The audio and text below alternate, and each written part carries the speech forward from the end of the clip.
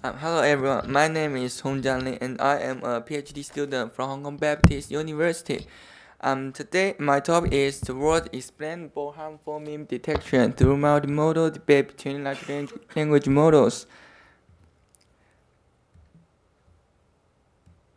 There are four main points I'd like to discuss. Let's start by the introduction. The age of social media is flooded with internet memes, necessitating a clear grasp of harmful ones. Generally, understanding memes poses a significant challenge due to its implicit meaning that is not explicitly conveyed through the surface text and image. Providing explanations for why a particular meme is deemed harmful is crucial to the content moderation process on social media, as both moderators and users may want to comprehend the harmful content behind a flagged meme. Nevertheless, a comprehensive explanation requires a deep understanding of the common sense and the cultural context. A case in point is to illustrate the harmfulness of the meme in the figure. One human tracker may need the socio-cultural knowledge that the man holding a vaccine gun represents Bill Gates from Microsoft, who is often the target of anti-vaccination campaigners' memes due to his promotion to vaccine development. And also should know that the Control-Alt-Delete key combination makes reference to the mandatory reboot function in Microsoft Windows, satirizing the vaccine injection when combating the virus.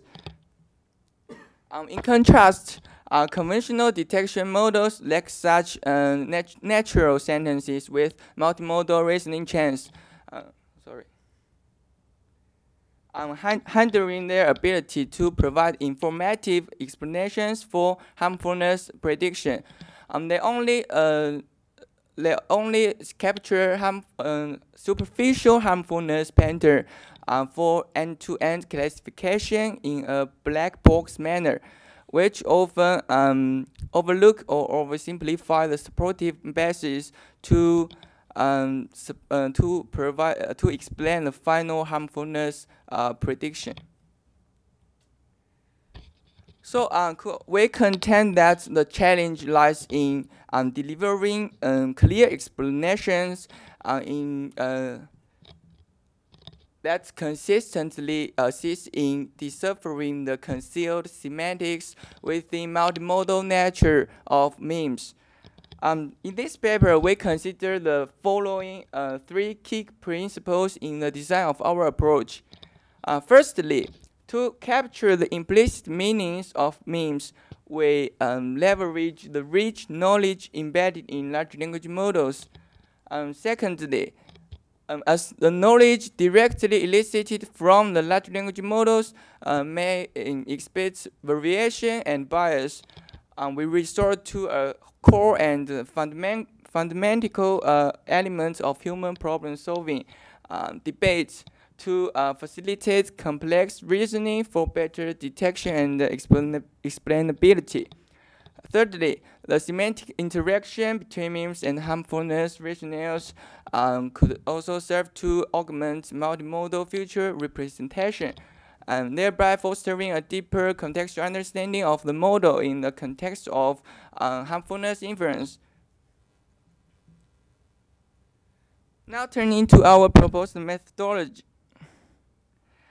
Given a meme, the task aims to detect it as harmful or not. In this paper, we propose an explainable approach to detect harmful memes, achieved through reasoning over conflicting rationales on both harmlessness and harmfulness positions. Specifically inspired by the powerful capacity of large language models on text generation and reasoning, we first elicit multimodal debates between large language models to generate a rationale from contradictory arguments. And then we propose to fine-tune a smaller language model as the debate judge for harmfulness inference to facilitate multimodal fusion between harmfulness rationales and the and the intrinsic multimodal information present in memes. Okay, so we first conduct the abductive reasoning in the multimodal debate between large language models. Actually, there are two potential labels, like harmless and harmful. Let me illustrate this by the rational generation on the harmful position, which regards the potential label like harmful as a part of the observed attributes of the textual prompt. Like we ask the large language model to explicitly explain how the meme is written as harmful, and it will give a rationale towards the fixed direction. And the same goes for the harmlessness. In this way, the rich contextual background knowledge could be activated to generate a rationale for supporting the argument that intends to promote the potential label separately in each debate. Okay, then the debates on both the harmlessness and harmfulness arguments could be generated. Thus, the contextual notions of memes that contribute to respective candidates categories could be better presented and contrasted, so that the true harmfulness will be reviewed and reasoned by the rest of the model from dialectical views. Now let's consider the multimodal judge with a large language model. In this stage, we exploit the competing arguments from the multimodal debate to provide dialectical reasoning chance for a large language model judge with emergent abilities, enabling it to decide whether memes are harmful or not. Thus, we fit the conflicting rationales as reasoning steps into the large language model judge to infer the predicted harmfulness label. Okay, naturally, as the inference of the large language model judge still could be unreliable due to its inherent limitations of large language models, we propose to fine-tune a smaller language model judge that classifies memes as harmful or harmless by leveraging the rationales derived from the contradictory harmfulness arguments as the prior knowledge. For the text encoding, a naive solution is to concatenate the text input feature and the competing rationales in a fixed order. And another alternative is to place the one rationale that the large language model judge deems more reasonable in front of the other one.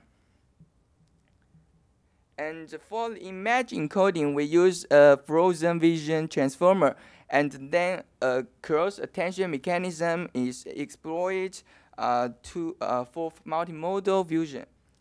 This design strives to facilitate multimodal interactions, allowing the rationales derived from the large language model debaters to effectively synergize with the intrinsic multimodal information present in memes. Okay, that's the general picture for our methodology. Now let's look at the experiments and results. Extensive experiments on 3 public meme datasets demonstrate that our approach achieves much better performance than state-of-the-art baselines. And we also have done ablation studies by removing components in our proposed framework, and also we're adding different paradigms on existing large language models to show its effectiveness of our components. Okay, we also because this is an explainable approach, so we also have provided the evaluation of the explanation quality from both GPT-4 and the human subjects, as well as case studies to show that our framework could exhibit a superior capacity for explaining the mean harmfulness of model predictions. Okay, to sum up, here are some takeaway notes for the conclusion and contribution of our work. We study harmful meme detection from a fresh perspective on explainability regarding harmfulness and harmlessness in natural texts. And we enhance harmful detection through multimodal debates. And our approach framework is evaluated on three main benchmarks, which demonstrate its effectiveness.